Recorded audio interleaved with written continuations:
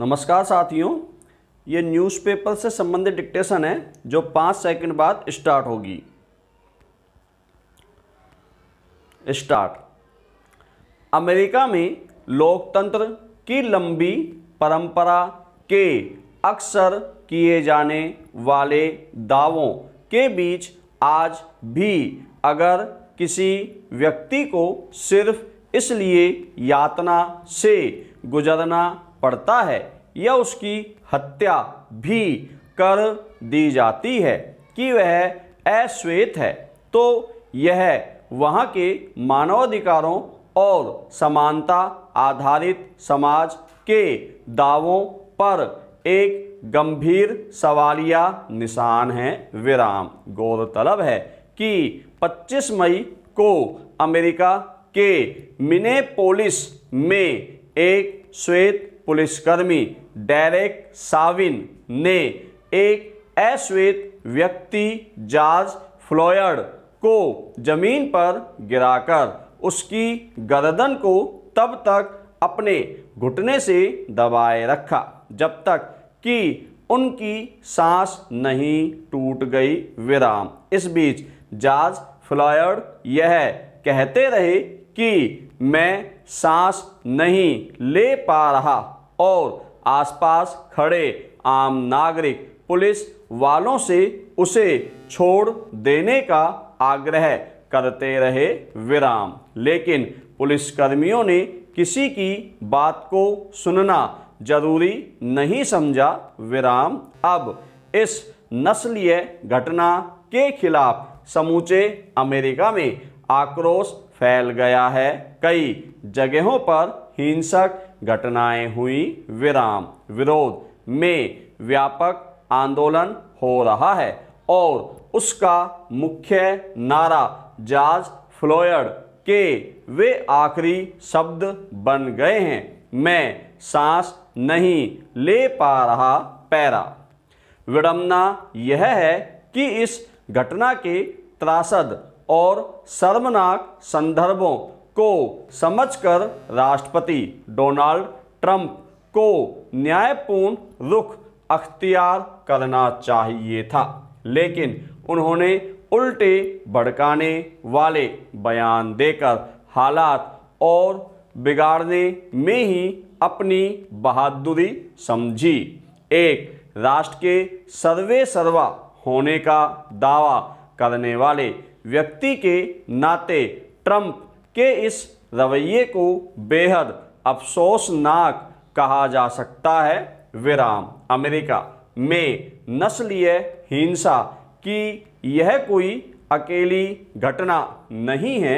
विराम। हर कुछ समय के अंतराल पर वहाँ किसी अश्वेत की नाहक ही हत्या कर देने या फिर भेदभाव की खबरें आती रहती हैं। विराम। सवाल है कि 21वीं सदी का सफर तय करते अमेरिकी समाज और सत्ता ने कैसी जमीनी तस्वीर बनाई है कि वहाँ आज भी नस्ल के आधार पर किसी व्यक्ति या समुदाय के खिलाफ ऐसे आपराधिक बर्ताव की घटनाएं सामने आती रहती हैं। विराम।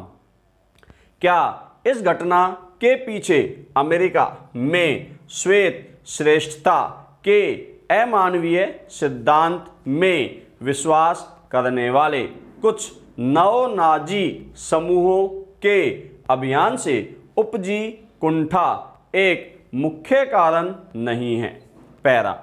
दरअसल एक सभ्य और सबसे बड़ा लोकतांत्रिक देश होने के दावे के बीच अमेरिका में नस्लीय श्रेष्ठता के मनुष्य विरोधी सिद्धांत में विश्वास रखने वाले कुछ नवनाजी समूहों ने अपना कुत्सित प्रचार अभियान जारी रखा हुआ है। विराम। लेकिन यह भी सच है कि अमेरिका में ऐसे नवनाजी समूहों के बरकस श्वेत समुदाय का बड़ा हिस्सा श्वेत श्रेष्ठता में विश्वास रखने वालों के खिलाफ है विराम। यही वजह है कि जॉर्ज फ्लॉयड की नस्लवादी हत्या के खिलाफ जब समूचे अमेरिका और यूरोप से लेकर सेंट